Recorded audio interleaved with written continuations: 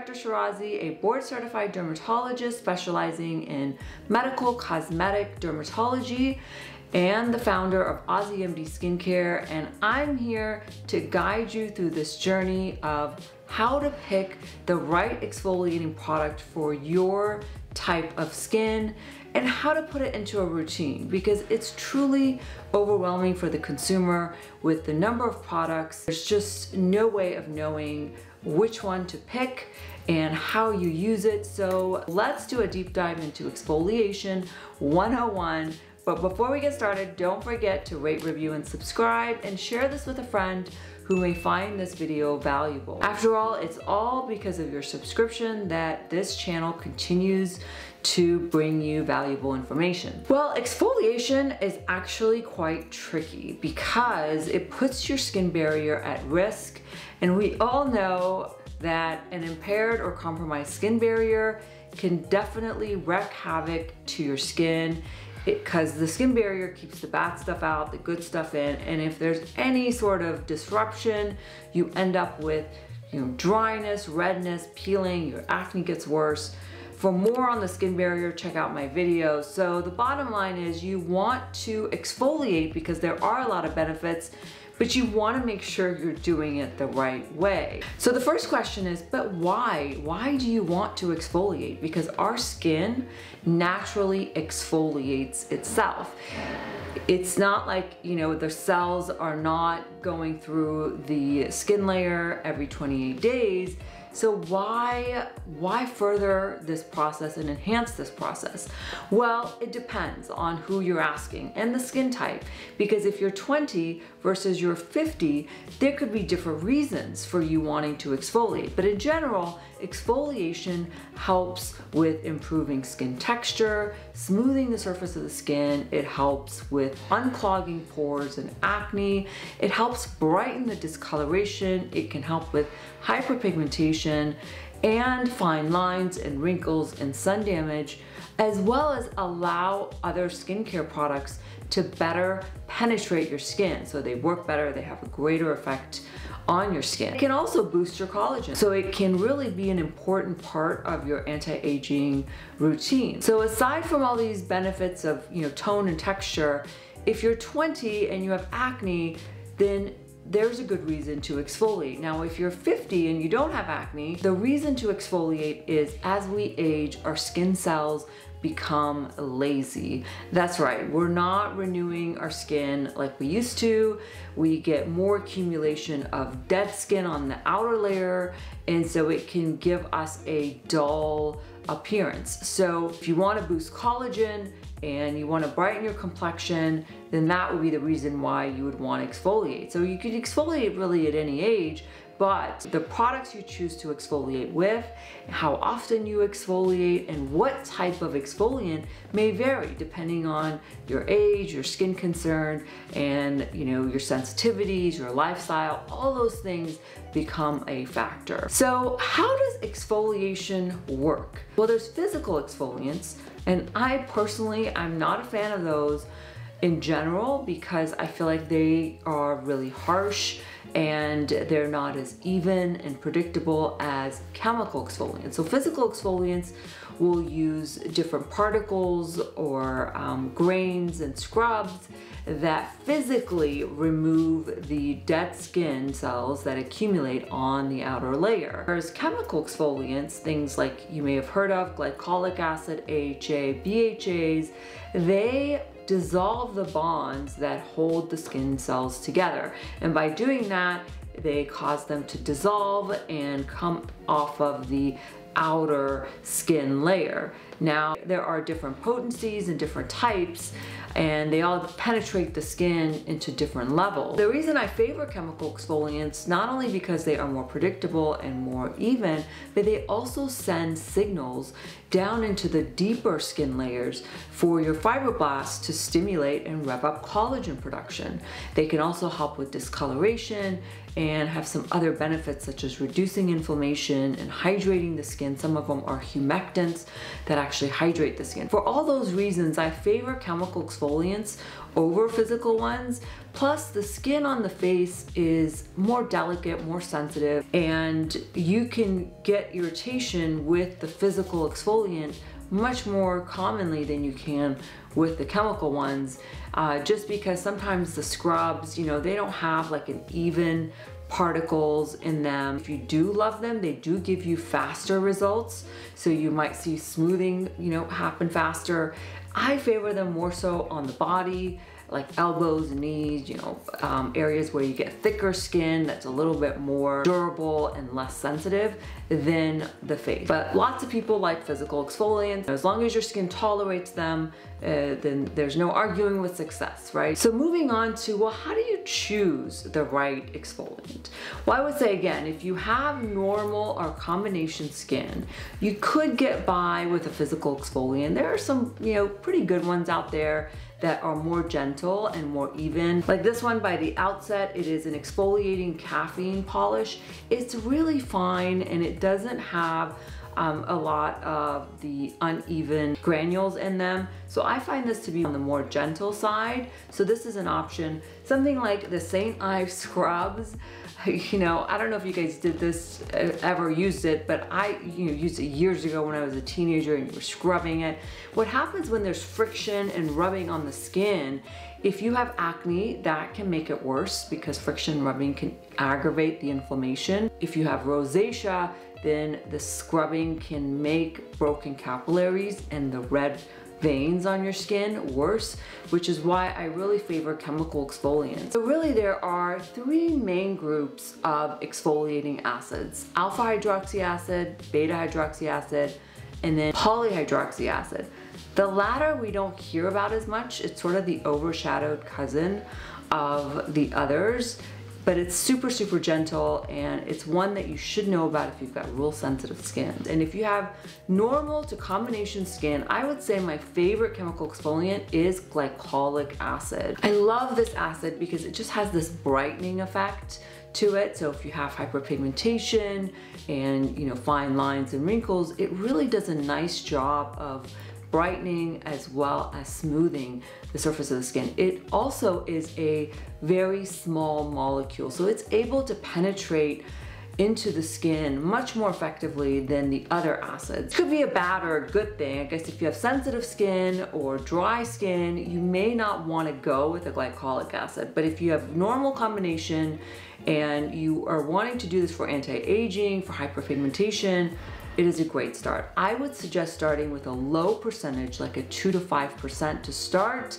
and you can always titrate up or down. In terms of products, I love this exfoliating cleanser. It has glycolic acid and salicylic acid. Cleansers are great. It's a great way to start your exfoliation process because you're not leaving it on the skin, and I would suggest applying this to dry skin, maybe leaving it on for 30 seconds to a minute and then rinsing it off. What I love about this mousse cleanser is that it comes out already foamed, so you don't really need water. You can just apply this directly to dry skin and let it sit on there almost like a mask, but then rinse it off. You can start with 30 seconds and work your way up to a minute. Some others, the Drunk Elephant has a great overnight glycolic serum. It tends to be a little bit stronger, but this is a great product. And then for the body, the One Spray is one of my favorites. It has glycolic acid 10% along with salicylic acid,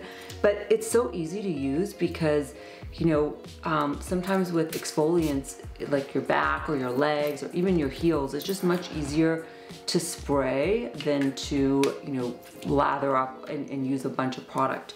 So these are some of my favorites. I'm gonna list a bunch of products as a link below so that you guys can have a variety of options, because these are just some that I just had on my little shelf here. Now, if you have dry skin, I favor lactic acid for dry skin because lactic acid is a humectant, which means it attracts and holds on to water, so it does a really nice job of hydrating the skin. It's also a lot more gentle than others like glycolic acid. So some examples of that are over the counter. Shani Dardan has one that's a lactic acid, as well as Amlactin over the counter. I know it's like a body lotion, but it's 12% lactic acid. Biossance has a great one with squalane and lactic acid, perfect for dry skin. I do really love their products. Some of them have essential oils, so if you have really sensitive skin, then be cautious of that. There is a little bit of a fragrance from the essential oil in it. And of course, the Ordinary, has both glycolic acid and lactic acid. They are a much more affordable option. And then if you have oily skin, salicylic acid is a great one for oily skin. I love salicylic acid because it is lipophilic, meaning it is attracted to oils. So it really does a nice job of getting deep into the pores and dissolving the cement, the stuff that's in blackheads, for example. That stuff is so hard and so hard to, get cleaned out of pores, but salicylic acid does a beautiful job of that. It's also anti-inflammatory. It is great for somebody with acne, for example. I love salicylic acid. I find these Clarify pads at 2% salicylic acid to be very effective. It also has glycolic acid in it, so if you have acne and you have some discoloration or hyperpigmentation, combination of the two does a really nice job. These come as 60 pads, which will last you, a really long time. They're super easy to use. A lot of my patients use them as sort of a cleansing wipe in the morning. Other options, like a drugstore brand, is 2% salicylic acid acne wash by Neutrogena. Super easy to use. Again, I'll list more products down below. And then if you have sensitive skin, then the polyhydroxy acid, which is gluconolactone, this is for very, very sensitive skin. Now, if you have a little sensitive skin, mandelic acid is also a great choice. I love mandelic acid too because it is also lipophilic, similar to the salicylic acid. So if you're sensitive and oily, then mandelic acid is a great option.